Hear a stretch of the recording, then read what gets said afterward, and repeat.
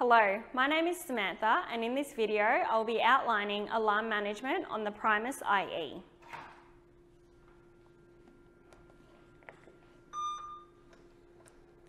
Alarm messages are colour-coded and assigned to 3 priority classes depending on their urgency. Messages with the highest priority are red in colour. This means it requires immediate attention and you will hear a repetitive tone and see the constant message highlighted in red. Cautionary messages are displayed in yellow and are a medium priority. This requires immediate action.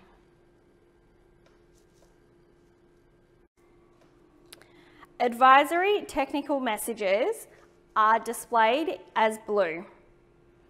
Dräger recommends the user remain close to the device within 4 meters to allow for quick recognition and action in the event of an alarm.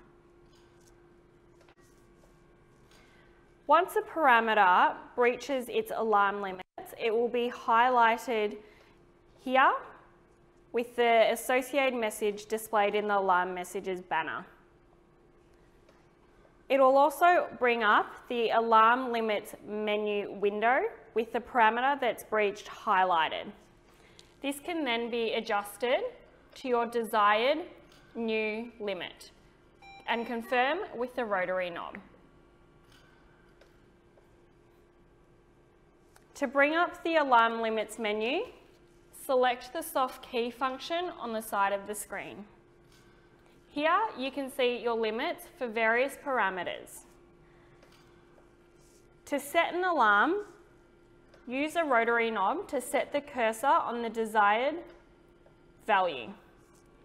Then push in with the rotary knob to highlight the value and adjust to your desired setting and confirm with the rotary knob, and again to return to the main screen.